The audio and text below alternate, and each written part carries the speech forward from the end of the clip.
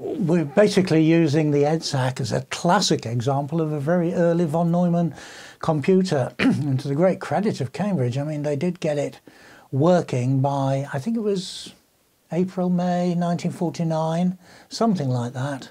And it went on to great glory afterwards. And calculations on there from many Cambridge scientists. I mean, it's no exaggeration to say Nobel Prizes were won because of the availability of EDSAC in all sorts of areas. We're going to take a look and try and answer this question of how on earth do you get this wretched EDSAC to boot up? And with the help of Martin Campbell-Kelly's emulator, we're going to be able to show you something of that. Because what I want to do is to describe how the initial boot programs, first stab at it was called Initial Orders 1, second stab was called Initial Orders 2, written by a really bright guy who was the PhD student of Maurice Wilkes, who led the EDSAC team, of course. That chap's name was David Wheeler, a really nice chap. I did know him only slightly, but he was fearfully bright and always good for a chat about low-level issues like this, about how did you get this wretched thing to work, given that I suspect inherited on EDSAC, but feeding back into early things again, like Tommy Flowers' Colossus. How do you get a bit pattern in here to tell it to do what to do? Because if you want to get the bit pattern in, the electronics, the logic and everything inside it will execute it correctly. That will have been checked out, but how do you get the wretched things in? And the answer, certainly on the Colossus machine, was you used a set of what were called uniselectors to set up the ones and zeros. And by having enough uniselectors, plus usually a sort of load lever to load it into the current location in memory. Then you had to have an automated way inside the hardware of stepping onto the next word to be loaded. People like me didn't use uniselectors, but learnt this up when you booted up an early PDP-11. Even as late as the 60s and 70s, it wasn't uniselectors, it was hand keys on front of the panel. I think we've shown those once or twice. Same thing, up for a 1, down for a 0, boom, boom, boom, boom, load. Another pattern, load, another pattern, load. It's bad enough loading up a little boot program. It's unthinkable to load in an entire multi-kilobyte program that way. But on the basis of hand switches and uniselectors in this case, yes, these wonderful Initial Orders 2 and Initial Orders 1 were loaded in from uniselectors. Once you've downloaded Martin's emulator, it comes with a tutorial guide. And it makes it very clear in there that on the actual EDSAC, when you wanted to load initial orders, you just press a button. John is working here on the uniselector unit. I talked about the boot ROM, or the initial instructions. Those are coded by how he's wired up these uniselectors. When the operator presses the start button, a rotor spins in here, and as it passes each set of contacts, that gets injected into the memory to download the program. To give you some idea, the initial orders, I think, were about 42 words, not 42K, not 42 meg, like it might be on a modern BIOS, 42 words, because memory was fantastically precious. What was a word then? Is that 16 bits? A word is, well, actually it was 18 bits in EDSAC, but basically, yeah. An 18-bit word could be loaded in. And you could load the whole thing in by hand, but you wouldn't want to. So here's the challenge then. There's all this memory here in Mercury available. What you want is something sitting down at the bottom of memory to help you get bit patterns in off paper tape. Okay, so that will be your boot program. Now that's the kind of thing sitting in low memory, which nowadays is the BIOS, and it's a heck of a sight more complicated than Initial Orders 1. So what David Wheeler did for Initial Orders 1 said, just to get us started, early 1949, I will write a set of initial orders that sits there all the time, and other people's tapes that come along, I want to say two things to them. First of all, please do not trample all over my initial orders that have been preloaded. Don't go into very low memory addresses like 0 and start trying to overwrite it. Kill the program stone dead. But starting from, I think he finished at 42 with his initial orders, but to allow for future expansion, I think the recommendation was start off at location 64 in memory. 64 and above, you put your program there. I will now help you load it, because when you put your paper tape in, it will be my initial orders 1 that is asking to read your tape character by character, okay? And initially, in initial orders 1, he said, I will do the following. If you type A, I know that A is a certain bit pattern meaning add, and I will put that in the correct field of the correct word for you. You may then want to write an explicit decimal number to be added, like 10. To save your brain, I will translate your decimal numbers in your instructions into binary. So there's 2 things I'm doing for you. Is I'm translating the opcode, I'm translating obviously decimal numbers into binary, and I'm keeping track of where I'm loading them for you into memory. I will start, if you say start at 64, I'll start at 64, and I'll put them in successively one after the other. So far, it sounds to me like he's doing the job of a modern CPU with registers and an interpreter to interpret the code. Yeah, it's like a very elementary assembler, but whereas with assembly it's a 2-pass process, you run the assembler and then you've got your binary. Here, you're using assembly codes to make your own binary on the fly. Is this a great-grandfather of the operating system then? Oh yeah, the great-great-great-grandfather of the operating system. First of all, we are starting with a loader, because that's all this is. It loads into memory, but it's very crude. Initial orders 1, right? What drove people mad about it was that unfortunately you had to be in control of your addresses, because if your program said jump to location 70, you start at 64, fine. But what happens if you want to intervene a few more orders, a few more instructions between 64 and 70? You've got to alter all the addresses in your program, because what was at 70 where you wanted to go to is now at 76. So you've got to go and say, don't jump to 70, jump to 76. So although it was a loader, it couldn't do anything much about being at all adaptive or helping you to relocate, as it was called. So this was realized very quickly, that any alteration to your program involved changing all your addresses on the tape. So, initial orders 2, David Wheeler became celebrated throughout the computer science world for this.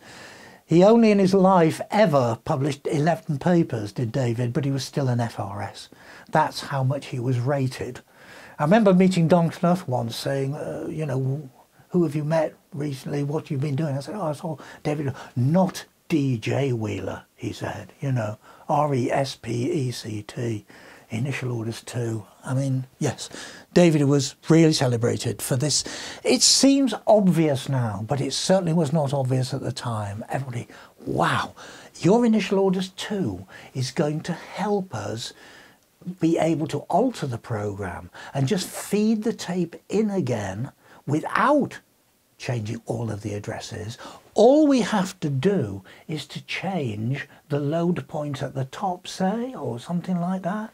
Maybe we don't want to put it at 64, we want to put it somewhere else. But what David Wheeler said was, so long as you, throughout your orders, indicate and flag up to me the addresses that will need changing, I will keep track of them and I will alter them for you.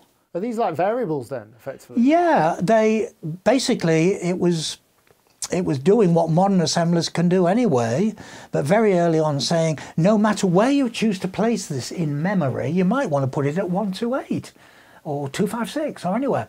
Just tell me, and I will load it there and I will fix up all the addresses.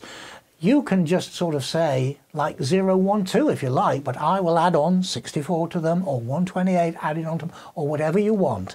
All you must do is flag up to me the addresses that need to be altered in a special way that my initial orders understand. And it just revolutionized the use of EDSAC, because what of course every computer scientist wants to do, and admittedly this was not done in 1949, it was done recently, is get your computer to say hello world. Well, there's a contributed program here that, for the sake of brevity, just gets it to say hi. And perhaps we ought to run hi first and then say, how the heck does initial orders 2 enable this to be loaded in and to work correctly?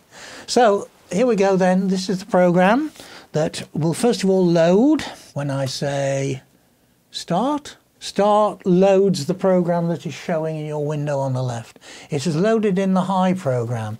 However, with my fading memory of EDSAC codes, I can see that the third instruction there, ZF, means stop. That was a very common trick to use with an EDSAC program, is make it stop in its execution early on, because then you can check in your peephole into the tanks. Does it look plausible? Does all of this stuff here look like a binary interpretation of all your elementary assembler opcodes? And people would know what to see. Oh, they know what to say. Oh yes, you can look in there and say, oh, you know, that looks like an add instruction to me. Yes. So there we are. Now that's stopped here, but what you can now do is to single shot it. Those of you, again, assembler will know, you often have a single shot capability for debugging. This is like a step through, is it? Yeah, just a step through. With a bit of luck, single EP, I've got a cursor now. If I single EP again, look, it's printed the letter H. Single shot again, I. So I think one of the exercises in Martin's instructions, I encourage you all to do it, is to get it to actually say hello world. Just make it a bit longer.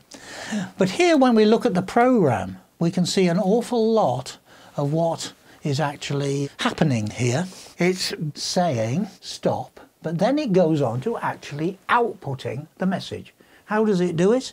It uses an O, output instruction. And that is part of the EDSAC opcode. It basically means punch this to tape, which is the way it would have come out initially. With this at symbol, that was one of the signals to David Wheeler's initial orders. This is a relative address, not an absolute one, and I want you to adjust it for me.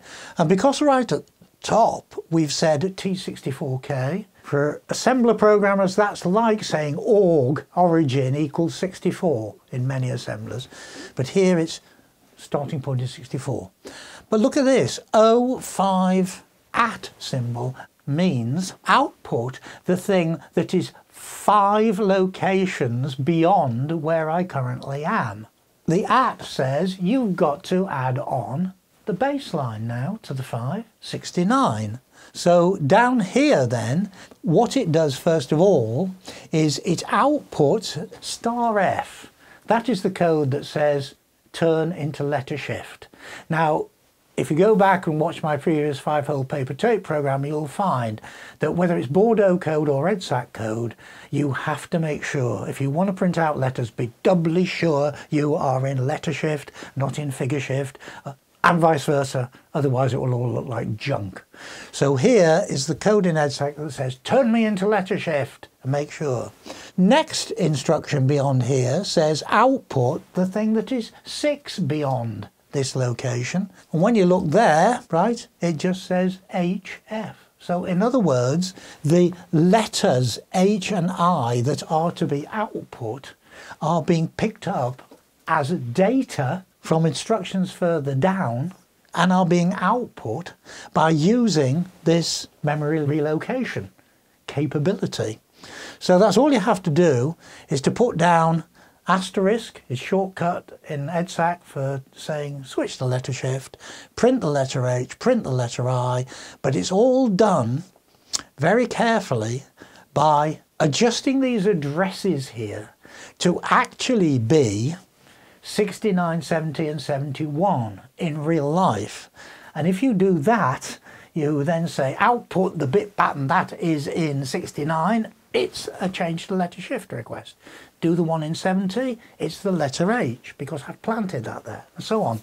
So I hope that if you work through that very painfully, you can see that just that ability to use relative offsets, yeah, rather than absolute addresses, means that the amount of rewriting of your program, just because it gets bigger, can be greatly minimized. So what is initial orders 2? It's arguably the world's first elementary relocating loader. It is keeping your program well away from trampling on initial orders 2, but it's relying on initial orders 2 for translation, well, it doesn't even need to translate opcodes into binary, they are binary, binary to decimal conversion, and now relocation. All done for you. And all in much less than 64 words. So that's why it's so celebrated. This empty rack is one we haven't started very much work on yet. This would have been the circuits to drive the paper tape reader and the teleprinter. We do have a teleprinter and we do have a tape reader. We've been driving those using a modern computer to test them out. We've now got to design the interface circuits that fit here.